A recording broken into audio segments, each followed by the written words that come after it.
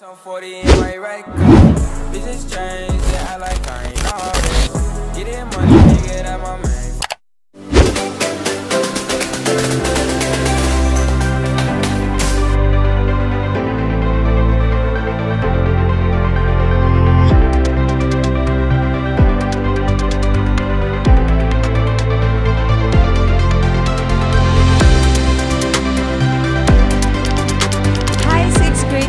I am Teacher Ross, your science tutor for today. How are you? How's your first week of answering your module? I hope you are doing well and okay.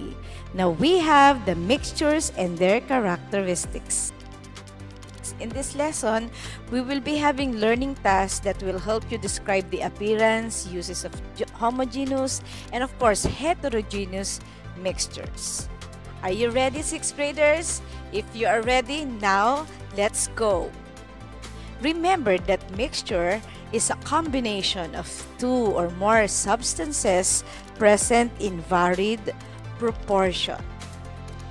Okay, so are you excited about mixture? We'll be having more of it today. Now, I'll be giving you an example of a mixture. How many of you tasted halo-halo? Isn't it delicious? Halo-halo is a mixing of other substances together. There are two or more elements or compounds mixed together. They do not interact chemically. So, halo-halo is an example of a mixture. It's yummy, right? Now, what are the ingredients of halo-halo? We have makapuno, ube, leche flan, pinipig, banana, jelly, and many more. Now, can you name other ingredients of halo-halo? Wow, that's great. Good answer. Now, we have types of mixture.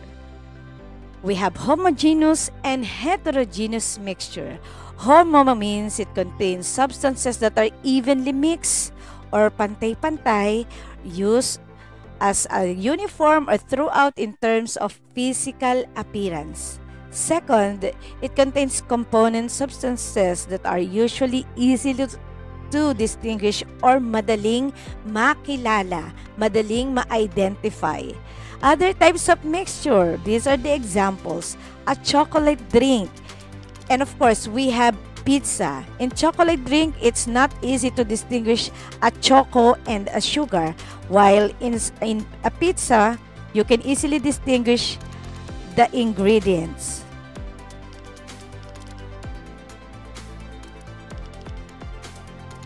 These are the other examples: soy sauce, vinegar, and the probiotic milk. What are the types of homogeneous mixtures? Homo, we have solid homogeneous mixtures. Second one, we have the liquid homogeneous mixtures. And the third one is the gaseous homogeneous mixtures. So these are the three types of homogeneous mixtures. Now let us have this one by one. First example for solid homo is asphalt or bitumen or aspalto in Tagalog. This is a mixture of complex hydrocarbon chemicals and solid form of petroleum. Another example is a cement. Cement composes of calcium compounds. It is mixed with sand, gravel, and water to become concrete. Have you seen this? I'm sure you have seen this. Other examples are the coins, the plastics, and the woods. They are the solid homogeneous mixtures. You already seen this, guys. The coins, the plastics, and the woods. Now let's proceed with the liquid homogeneous mixture. The best example is the blood plasma located in our body. This is colorless fluids that holds blood cells like this picture. We have the red blood cells, the platelets, and the white blood cells. Another example is a water. Except for distilled water, all water contains dissolved minerals and gases. So water is a homogeneous mixture. Okay, another is a liquid detergent mixture of various soaps and chemicals. We usually have this in our laundry areas at home, right?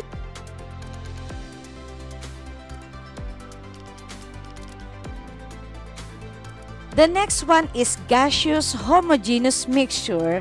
The best example is air. This is a mixture of oxygen, nitrogen, argon, carbon dioxide, and other elements in smaller units. So we can have this inside and outside our home. The air is the best example of a gaseous homogeneous mixture.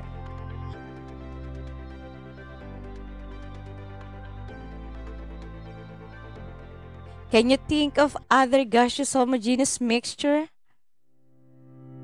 You can see them in our kitchen.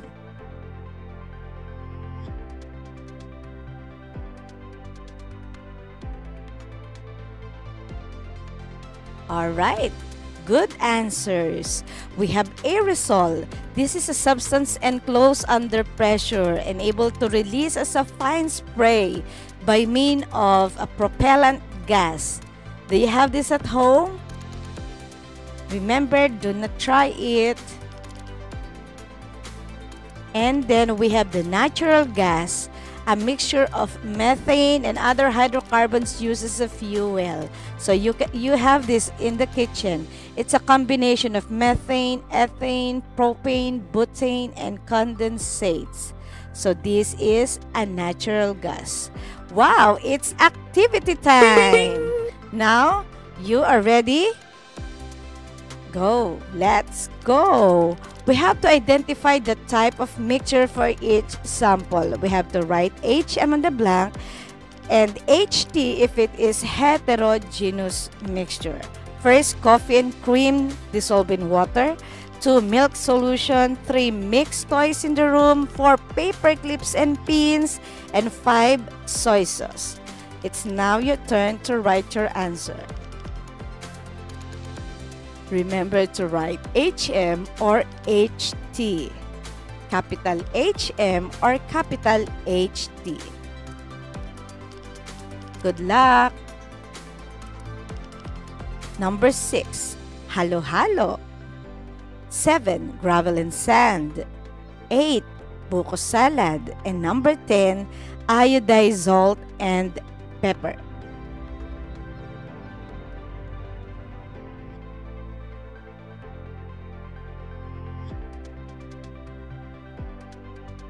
Review your work.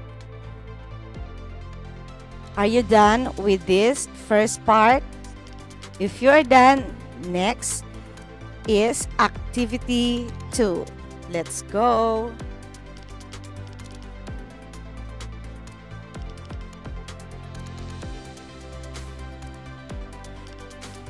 Activity 2 is about the word or group of words that makes each mixture a homogeneous. All you have to do is to underline the word or group of words. Just underline the hint. I am a mixture of alcohol and water. When these substances are mixed, one of us is no longer identifiable. What is the word or group of words that makes this a homogeneous mixture? And same is true with number 2. And number 3, I am a mixture of substances that can be seen at first glance of me. What are the word or group of words that make this sentence a homogeneous? And same is true with number 4.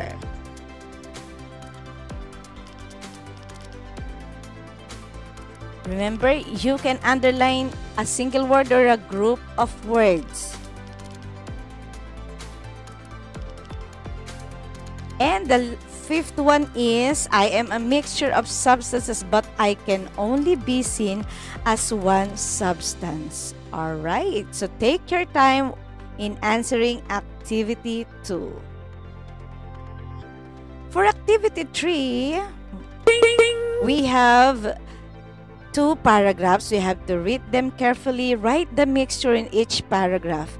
Now, we have to tell or write whether the mixture described is homogeneous or heterogeneous. All you have to do is to write homogeneous or heterogeneous.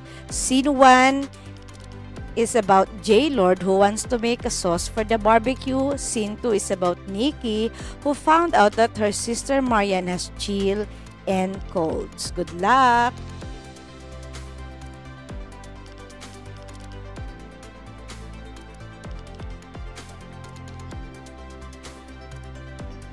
Wow, it is done.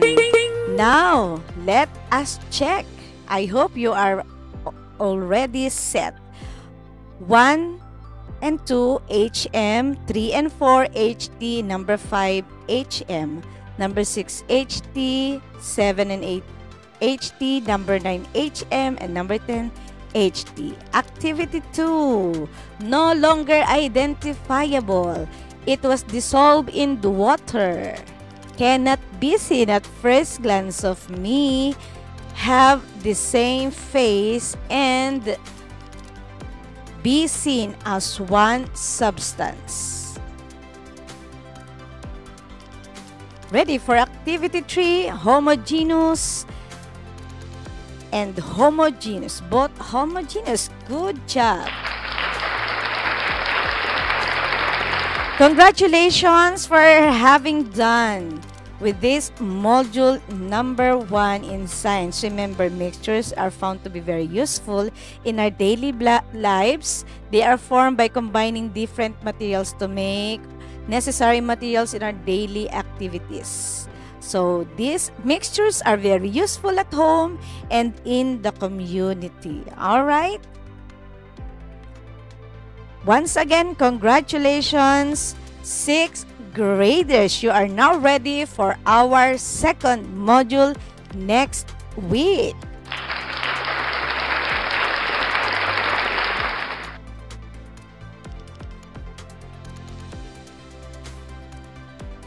Thank you for listening, guys, and see you again on our next video for our next lesson. Bye, everyone, and stay safe. Enjoy your week.